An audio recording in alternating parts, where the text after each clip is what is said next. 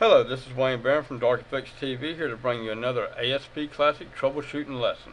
Today we're going to look at the either BOF or EOF 800a0bcd error. This error usually happens when you try to display a record that does not exist in your database. This lesson is to show how to display a friendly message instead of the ASP error message to your visitors when they click on a link to an unavailable record. In this case, we're going to be working in our admin page for a site that I am designing for a client. So let's go ahead and get started. So as you can see by our error, the error is happening in our links.asp page, which is inside of our admin folder. And the error is on line 32. So now let's go and take a look at our line 32 inside of our links.asp page. And here we have our variable that we created for our record set for our link ID column within our database called link ID.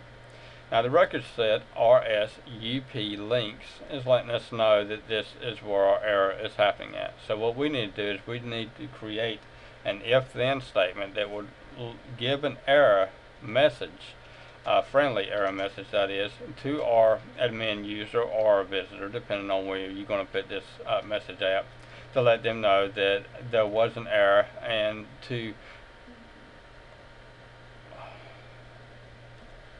proceed, sorry I got a little tongue tied there, to the next step in case there is an error. And if there's not an error, then we can want to display our, in this case this is our update form, so we want to display our form to our admin user. So let's go ahead and create our if-then statement. So what we're going to do is we're going to create if RSUP links in the file then. Now what this is going to do is it's going to say, okay, if this is the end of file or the end of the records within the database, then that's when we want to display our message. So response dot write the link with ID link ID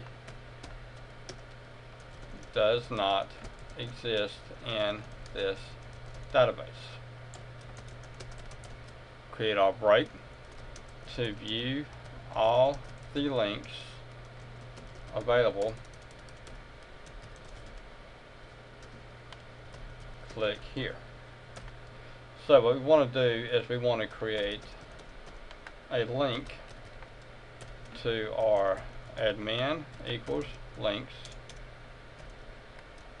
and link equals view. I always like to give my links title, and we're going to say view all the links in the database.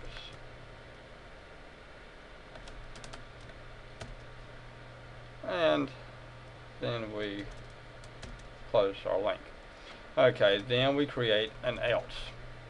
So what we're going to do is that if there is no record, then we're going to show the link with ID, in this case it's 1, the link with ID 1 does not exist in this database. To view all the links available, and this is our link that we want to allow our user to click on, view all the links in the database, click here. So it does not exist, to view all the links available, click here. Else, we want to display our form. Since this is our update form, we want to display our form with our records in it. And then at the very end, we create our end of our if-then statement. And then refreshing our page will give us this error, this friendly error message. The file with ID 1 does not exist in this database. To view all the links available, you click here. So once again, we want to make sure that we create an if-then statement. And this is what an if-then statement is. It starts with if and then ends with then, of course. If record set up links dot in the file, then we create our friendly little message. Else we display the form as it's supposed to be shown. Once again, this is Barron from Carrz-Fox-Fire TV with another ASP Classic lesson on how to troubleshoot error messages. And do not forget to subscribe. I am in the process of getting ready to start creating a bunch of tutorials on how to design an ASP database driven website. But I will only release these videos to YouTube if I can get some subscribers. Because this stuff takes a lot of time to create them, and I would hate to create all of these videos and upload them when I do not have people that actually want to enjoy viewing these lessons and learning from them. So once again, Wayne Barron, y'all have a rocking weekend and an awesome 4th of July, and be safe. Thank you.